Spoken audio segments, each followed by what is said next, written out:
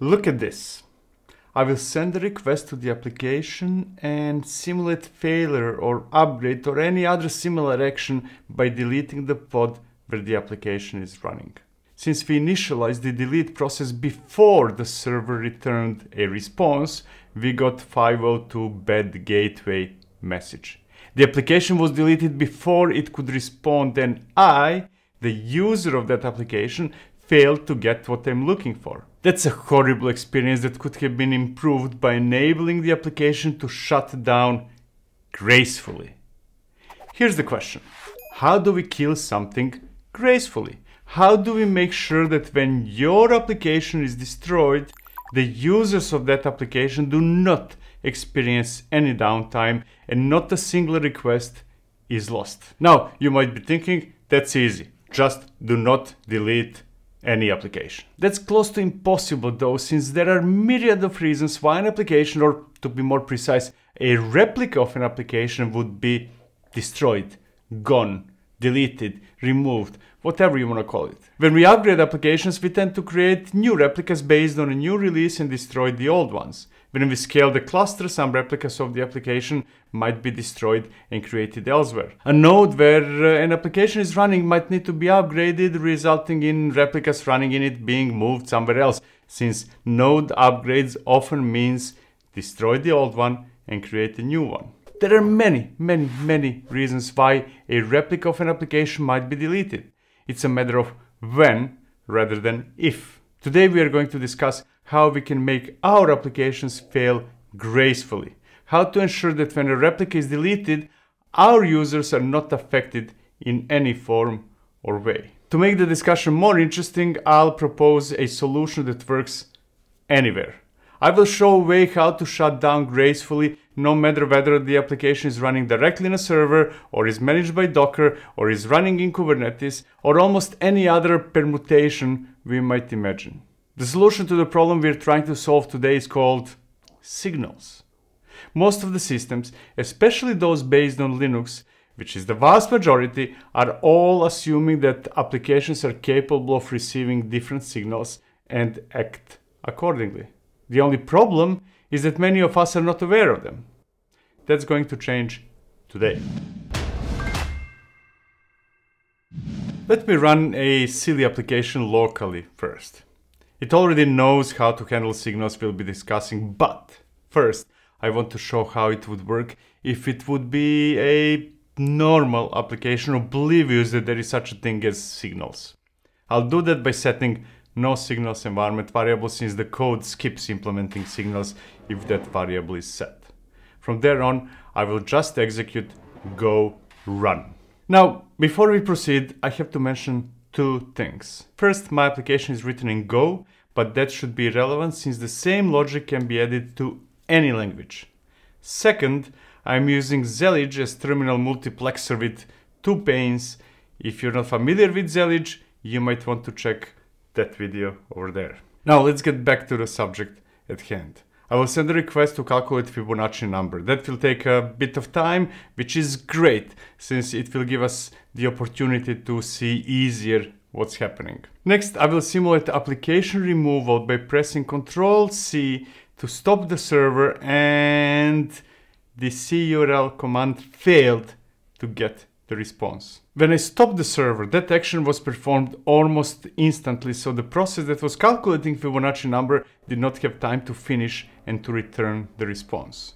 Now, let's take a look at how the application should behave in those circumstances by executing go run again, but this time without the environment variable that tells it to ignore signals coming from the operating system. Let's send the same request again and shut down the server. Here's the difference. This time, the application did not shut down right away. Instead, it waited until all ongoing requests are served, and only then it shut itself down. That's why we got back the response with the calculated Fibonacci number before the application was annihilated. How did that happen? What is the code that enabled the application to shut itself down gracefully?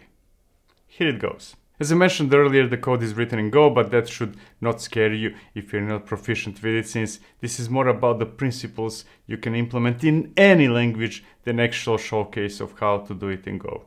If environment variable no signals is set, the application starts a normal web server that listens and serves requests. The second case, the one inside the else statement, is how we should interpret signals. The server is started just as before, but this time in a separate thread.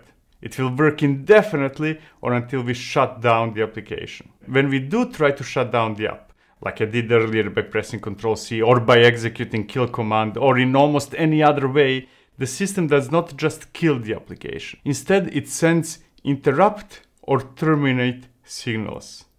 That is happening independently of how we write our code. And now comes the important part. After sending one of those signals, the system waits for a response that it is safe to destroy it. If nothing catches those signals, shutdown is immediate. But that's not the case here. Over there, we are capturing those signals and telling the server to shut itself down gracefully, which can be interpreted as stop processing upcoming requests, finish those that are ongoing, and then die. Here's what happened so far. At the beginning, there was a laptop, and the developer said, let there be an app, and there was an app. And the developer said, let there be a request, and there was a request. However, soon afterwards, the developer, in its ultimate wisdom, said, kill the app, and the server sent the interrupt signal to the app. That signal can be interpreted as, I'm about to kill you. How do you feel about that? The app said nothing. It stopped receiving new requests and continued processing existing requests. Once finished, it responded to the developer. Once all the requests were processed, it chose to break the silence. It stopped ignoring the server and said, it's okay. I'm ready to comply with your request and die with honor. That's what the server needed. It got app's consent to annihilate it. The app is no more. It died gracefully on its own terms. The app could not avoid that, but it could postpone it until it felt the time was right to perish. All that is nice and good, but you might be thinking that it is useless. While many of us might run applications like that locally, they're often packaged into images and running in containers in production. Hence the question is, how do we do the same in containers? Can we implement something similar with, let's say, Docker? I already have a container image with the binary based on the code we ran earlier. Let's run it and see what we'll get. Just as before, we'll send a request to the app, this time running as a Docker container, expecting to get a Fibonacci number. Next, we'll shut down the Docker container and nope, it's the same problem. The container was shut down before the application running in it managed to respond. Let's run the container again, but this time without the noSignals variable so that the code can work with signals in the same way as we experienced before. And before we continue, there is an important note. There is nothing in that image that specifies how should containers handle SIGTERM and other signals. It's just a normal Docker file that contains the binary based on the code we saw earlier. In other words, there is nothing, absolutely nothing special about it. Here it goes. We'll run the Docker container, send a request to it, and stop the container before the request was processed. We can observe that the container is not being shut down right away. Instead, it is waiting for something. It sent a SIGTERM signal to the main process inside the container, and now it is waiting for it to respond. A few moments later, we can see that the HTTP response arrived first and that the container was deleted afterwards. So here's what happened. We have a server with Docker. Actually, it's a laptop with Docker, but the story is still the same. We send a request to Docker telling it to run a container, and then we send a request to the application inside that container to calculate a Fibonacci number. The app started working. It started calculating the number. However, in the middle of that process, we sent another request to Docker. We told it to kill the container. Docker, however, is not an asshole. He's a nice guy who does not just kill. Instead, it talked to the container and said, look, I was told to kill you. I don't like it any more than you do.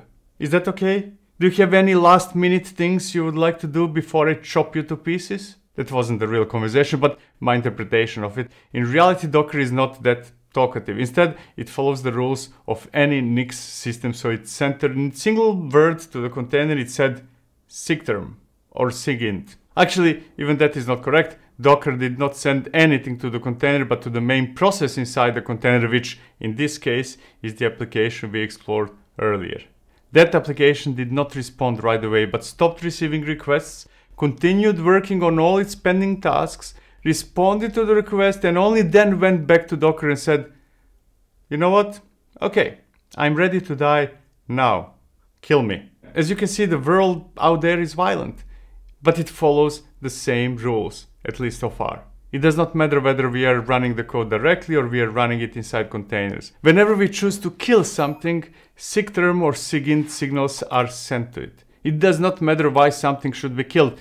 It could be because we don't want it anymore, or because we want to replace old release with a new one, or because we are moving processes from one server to another, or for any other reason. Killing is inevitable, and we just need to choose whether it should be instant or graceful. Now, how about Kubernetes? How can we accomplish the same in our clusters? Let's run the application based on the same code and the same container image, but this time inside a Kubernetes cluster. We'll do that with Timoni, mostly because the manifests in the current repo are being defined as Q. Don't worry if you're not familiar with Timoni, it just generates YAML files and the result would be the same with Helm, customized KCL or anything else. If you're curious about Timoni, you might want to watch that video over there. Just don't do it right away, don't do it now, it's not necessary for this subject. Next, we'll send a similar request to calculate a Fibonacci number and delete the pods and observe that nothing happened right away. The pod was not deleted right away. Instead, Kubernetes followed the same rules and sent the SIGTERM signal to the main process inside the container, which is inside the pods. Right before it did that, it stopped sending new requests to that specific pod. The application in turn finished processing all ongoing requests, responding back with the number, and only then went back to Kubernetes saying, I'm ready to die. Goodbye. Now, to be clear, such a situation rarely happens in Kubernetes. Typically, we would have multiple replicas of the application, so killing one pod would mean that Kubernetes stops sending requests to it while it keeps going with the others. There should be no interruption to the service since other pods keep serving new requests, while the one that is being killed is given time to respond to ongoing requests before it gets killed. Similarly, if you would upgrade an application in Kubernetes, new pods would be created first and start handling new requests while the old pods are finishing whatever they need to do before they're killed. What matters is that SIGTERM and SIGINT works everywhere and that there is nothing we should do to make it work but a few lines of code inside the application. There are no changes to Dockerfile, no changes to Kubernetes manifests or anywhere else. All the tools should be aware how Nix works and comply with it. Today, that compliance means that SIGTERM signals are always sent to the main process before it gets deleted. It's up to us to ensure reception and handling of those signals. Thank you for watching. See you in the next one. Cheers.